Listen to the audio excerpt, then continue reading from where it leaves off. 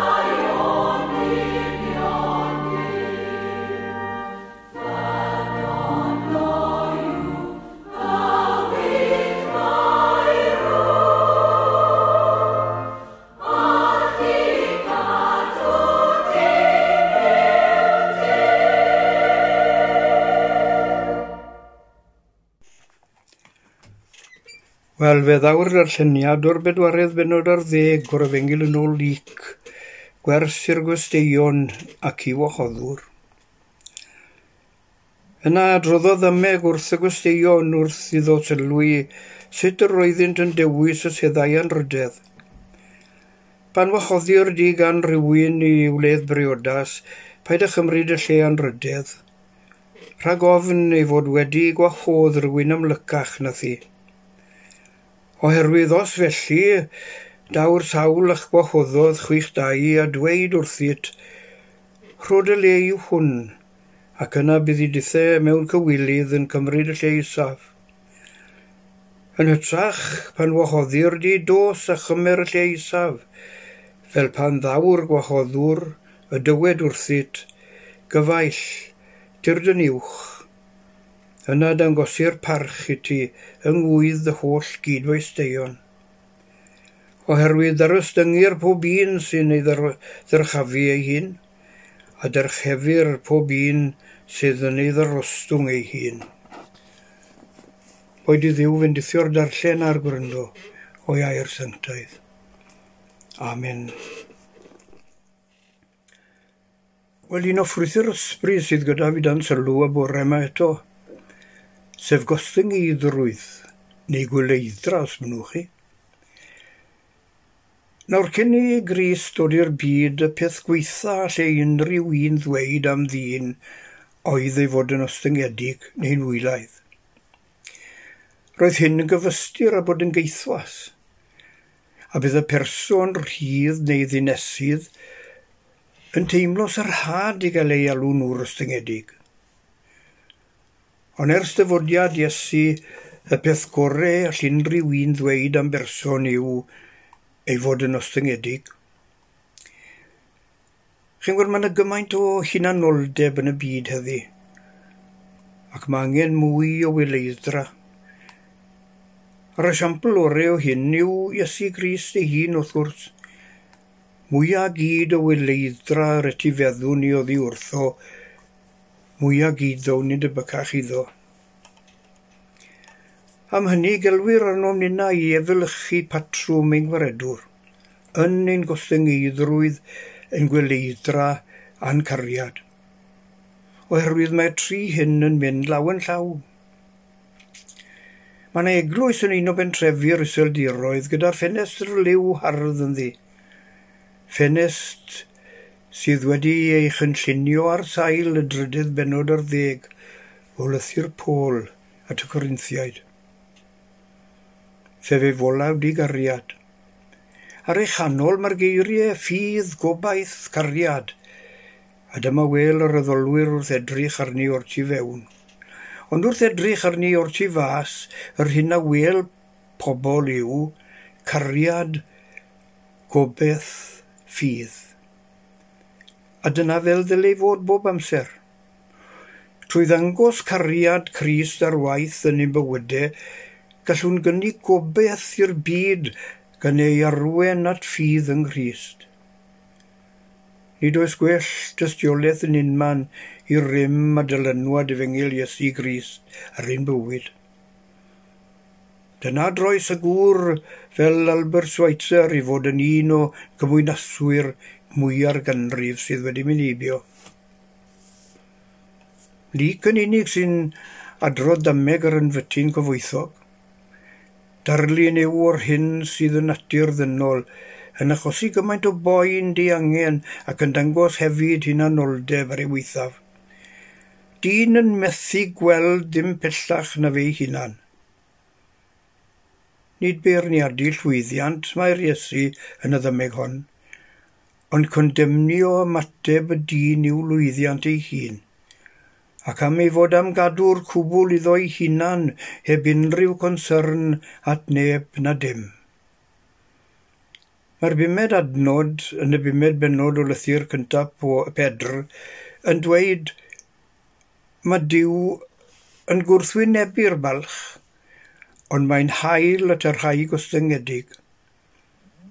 Ac yna yn y 6 adnod, os gwnewch chi blygu awdurdod Duw a chydnabod eich angen, pan ddaw'r amser bydd e'n eich anrydeddu chi. Gawn ni edrych felly ar rhai esiamplau o ostyngeiddrwydd. Yn gyntaf, Gostyngeiddrwydd Paul. Dim ond am un peth roedd yr apostol mawr hwn yn ymffrostio yn ei gylch, a hynny oedd gorfoleddu yng nghrous Crist. Gwnaeth ddim sôn am yr hyn y bu iddo gyflawni dros Iesu, ond yn unig am yr hyn aeth ei waredwr dryso fe. Yn ei lythyr at Philemon, gwelwn y pleser a gafodd arwen y gŵr cyfoethog at Grist. Nes ymlaen cawn ei hanes yn y carchar yn Rhufain yn cyflwyno Onesimus, un o gaethweision Philemon i Grist. Fe cymerodd eto fel ffrind a brawd a'i anfon yn ôl at ei feistr gan bledio drysto. yn adnod 17 ac 18, yr hyn mae'n ddweud yw, os wyt ti'n cyfri dy fod yn bartner i fi, rho'r un croeso i Onesimus, ac y fydde ti'n ei roi i mi. Os gwnaeth unrhyw ddrwg i ti, neu os oes arno rhywbeth i ti, gwna fe dalu nôl i ti. Dim ond gwir Gostyngeiddrwydd a gwir Gristion fydd yn ymostwng i gyflawni'r hyn a wnaeth. Yn ail, Gostyngeiddrwydd Moses. Dyma un o'r dynion mwyaf addfwyn erioed. Roedd gydag hawl i fod yn falch o hunan. Meddyliwch am ei wileidra yn mynd i fyny gopa mynydd Seinai i siarad gyda Duw. Gan ddod i lawr o ddieno ar ôl 20 wyrnod a 2 lechen yn ei law, ac arnynt eiriau'r cyfamod, sef y 10 orchymyn. Heb wybod fod croen ei wyneb yn disgleirio ar ôl iddo siarad gyda Duw. Roedd y mor wylaidd, wnaeth y ddim sylwi ar ogoniant Duw yn disgleirio yn ei wyneb. Ac yn drydydd, Gostyngeiddrwydd Iesu. Ef oedd ac yw'r person bwysicaf yn y nefoedd. Ac eto i gyd fe ddarostyngodd ei hun i fod fel gwas. Mae e'n dweud, os nad yw'r gronni'n gwenydd yn syrthio i'r ddeiar y marw, y mae'n aros ar ben ei hun. Ond os yw'n marw, mae'n dwy'n lawer o ffrwyth. Fe ddysgodd mae'r ffordd orau i fynd am i fyny i'w anelu am i lawr. Yn y sôn cyn ddo farw, doedd e ddim yn meddwl am ei hunan, ond am eraill. Aeth ati olchi traed y disgyblion a'i sychu ar dywel oedd am ei ganol. Roedd am ei dysgu, os gallai brenin y brenhinoedd wneud hyn, mae'n siŵr o fod yn bosib i'w weision wneud hynny hefyd. Bydd felly yw ystyr Gostyngeiddrwydd, ond nid bod yn wylaidd a diamhongar, i sieli ein hunain. Chi'n cofio'r Phariseaid yn mynd i'r deml i weddio, gan sefyll wrth o'i hun a gweddio fel hyn. O Dduw, yr rwyf yn diolch i ti nad wy fi fel pawb arall, yn rheibus, yn anghyfiawn, yn nodi nebus na chwaith fel y cysglwr trethu yma. Roedd yr agwedd anghywir gan hwn wrth gyfri ei hun yn ddyn pwysig. Falle bod chi wedi clywed y dywediad, pe bawn ni'n gallu prynu'r dyn yna am yr hyn mae e werth, a'i werthu am yr hyn mae e'n meddwl ei fod e werth, fe allan ni fod yn ddyn cyfoethog. Duw yn gwaredo rhag mynd i oedfa gyda'r agwedd meddwl a welest ti fi, ond a welest ti fe sy'n bwysig. Roedd y Phariseaid a phobl tebyg iddo yn gweld ei hunain yn ostyngedig o flaen Duw, ond yn bwysig o flaen pobl.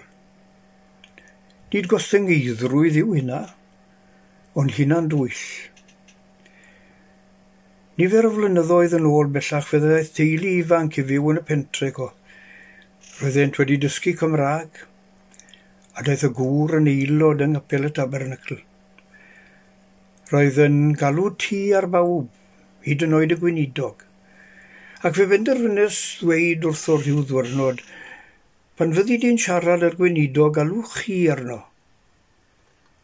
O na, dim o gwbl, meddai. Os yw ti yn ddigon da i Dduw, mae e digon da i ddyn. Ac yna dechreuodd alwch chi arna i. Fel hyn gwnaeth Paul ysgrifennu at yr eglwys yn Rhufain, yn y 10fed adnod ar 12fed bennod o Rufeiniaid, byddwch resog yn eich serch at eich gilydd, fel brawdoliaeth. Rhowch y blaen eich gilydd mewn parch, ydy cyfeirio at rhywun fel ti yn dangos amarch. Dwi ddim yn credu ni. Yna nes ymlaen yn yr 11fed adnod ar 15, Mae'n mynd mlaen i ddweud, byddwch gytun ymhlith eich gilydd, gochelwch rhagfeddyliau mawreddog, yn hytrach rhodiwch gyda'r distadl. Peidiwch a'ch cyfrif eich hun yn ddoeth. Tuedd dyn yw cymharu ei hunan â phobl eraill. Yw gymharu gyda rhai mae ein meddwl sy'n wath nag ef ei hun. Yr hyn ddylem wneud bob amser yw mesur ein hunan â Iesu. Ble ni'n sefyll wrth gymaru ein hunan ag ef. Dyna'r nod i anelu eto. Gall dyn deimlo'n falch o hynny hun yn ymyl rhyw berson dibwys, ond yna'n annigonol yn ymyl person Crist debyg. Wrth gymharu ein hunain â phobl fel Albert Schweitzer, y fam Teresa a'i thebyg, dyna'r pryd gwelwn ein gwir gwerth, a pwy mor gariadus y dylem ni fod. Mae'r sawl sy'n gwrthod gostwng ei hun ger bron diw i ofyn am fyddeiant ar ei ffordd iffer yn grydau. Dwedodd rhywun, some people will go to hell because they are not willing to humble themselves before God and ask for forgiveness for their sin. Humility is a matter of balance. Neither thinking too highly or too lowly of yourself. Believers in the Lord Jesus go forward with their eyes on him and their hearts set on serving him by helping the people you see all around. Ein tuedd falle fel gweinidogion yw eich chael anodd i ddod o hyd i'r cydbwysedd yma, oherwydd i ni wastad yn llygaid y cyhoedd, ac am fod na rywrai yn dod ato o bryd i'w gilydd am gyngor, cyfarwyddyd a barn. A bach iawn sydd eisiau gweinidog wneud allan o'i le cyn bod bysedd yn pwynto ato. Dwedodd rhywun idog, I don't wear a dog collar because those things seem to set us apart and draw attention to ourselves. If we are stopped by the law, don't tell them that you are a minister of religion on your way to an important meeting, because he will go away thinking that clergy thinks he's a privileged class and in a league of his own. Sy'n fatgoffa am un o'n cyn-weinidogion yn adrodd yr hanes wrtho i amdano ei hun ar y ffordd adre Abertawe, a hynny cyn sôn am yr M4 a hyd yn oed y ffordd eiblyg. A cyntai yn agos at St. Clair, cofiodd ei fod heb alw gyda'i chwaer rhyw 5 milltir ynghynt. Felly fe aeth ati i wneud 3-point turn mewn man eitha beryglus. Ac wrth iddo wneud hynny, daeth na lori fawr o rywle a bron mynd mewn iddo. Daeth y gyrrwr mas yn tampa ni, gan roi'r awyr yn las. A dyma'r gweinidog yn dweud braidd yn sigledig, I am a minister of religion, you know. Gan obeithio bydde fe'n cwlo lawr yma bach. Ond dyma'r gyrrwr tanllyd yn ateb. Well, for God's sake, man, go back to church and pray for a bit of sense, will you? Felly dyna un enghraifft pam na ddylen i weinidogion dynnu sylw ato mewn hunain. Mae'n well i bobl ddarganfod yn ddamweiniol beth yw'n swydd ni. Spurgeon oedd yn adrodd stori am dderyn bach a hedfanodd i fewn i'w eglwys, gan hedfan i fyny i'r ffenestr yn y Nedmwd i chwilio am ffordd mas. Bu'n taro yn erbyn y ffenest am amser, hyd nes iddo flino a syrthio i'r llawr. Yna gwelodd o'i flaen drws agored, a hedfan allan i ddiogelwch. Roedd Spurgeon yn cymaru'r deryn bach a dyn hunan barchus, gan ddweud nad yw'n bosib i ddyn achub ei hunan. Wedi iddo gwympo i'r llawr mewn edifeirwch a gweld drws agored o'i flaen, pryd hynny yn unig gall trwydio'r ffordd at Iesu. Mae yna stori arall hefyd am bysgotwr yn dod ar draws Enwr ar lan yr afon a oedd wedi dala nifer o bysgod, tra oedd eraill o'i amgylch y methu dal yr un. A gofynodd iddo, dwedwch wrtho i beth yw'r gyfrinach. Wel, medde'r Enwr, yr unig gyngor allai roi i chi yw cadwch digon nôl o'r golwg. Os i ni am ennill y neidiau i Grist, byddai'n beth da i ni sefyll digon nôl, fel dwedodd rhywun am berson yn gweddio.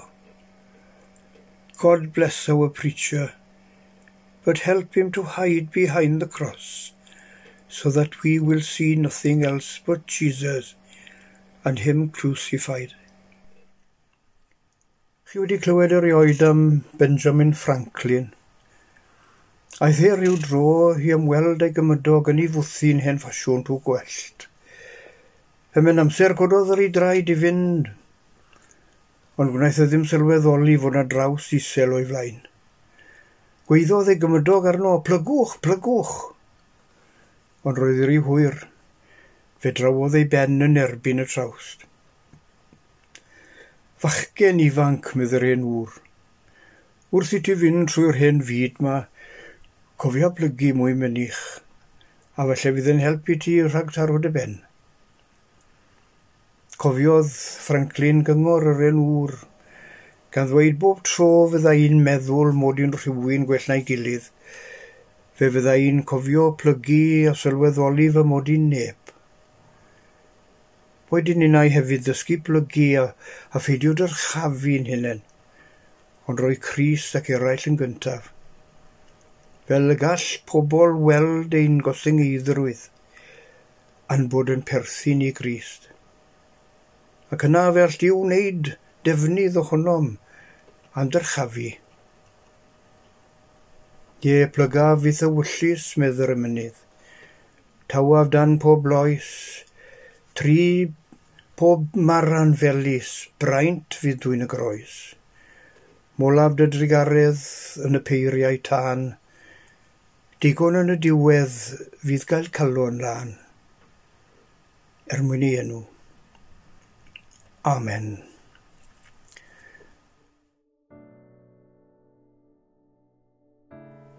Gawn ni weddio.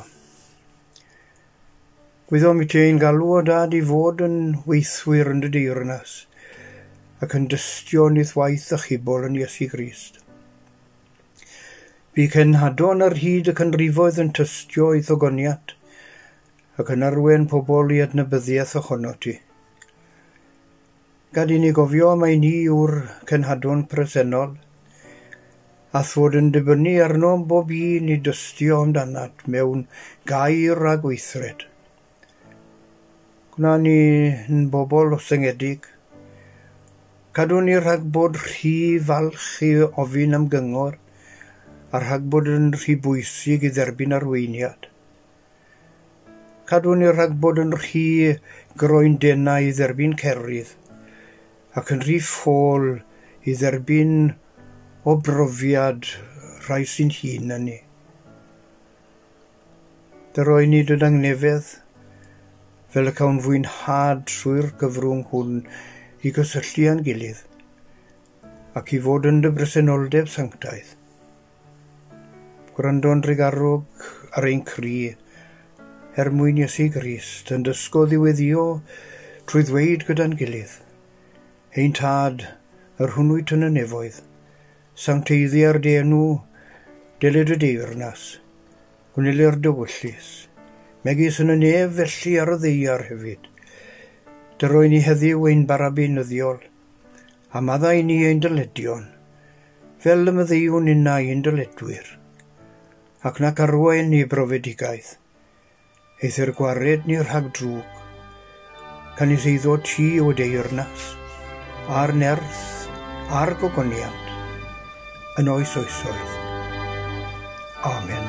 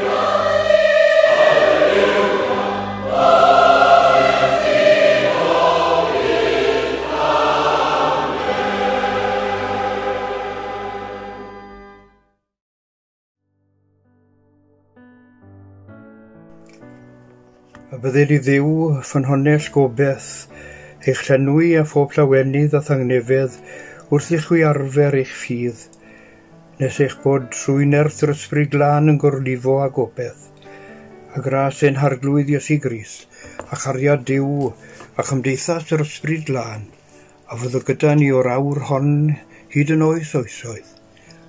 Amen. Wel, gai ddal ar y cyfle fan hyn i longyfarch Sian Elin, ein merch yng Nghyfraith, ar dderbyn galwad i wasanaethu yr arglwydd Iesu Grist, ar eglwysi Ebenezer Dyfed ar greu Cysell Newydd Emlyn. Gan ddymuno pob bendith a llwyddiant i'r dyfodol iddynt yn eglwysi a darpar weinidog. A diolch iddi hefyd am bod yn barod i'm cynorthwyo i trwy roi'r gwasanaethau yma ar Facebook pan fo mod yn dod ar ei gofyn. Diolch yn fawr, Sian.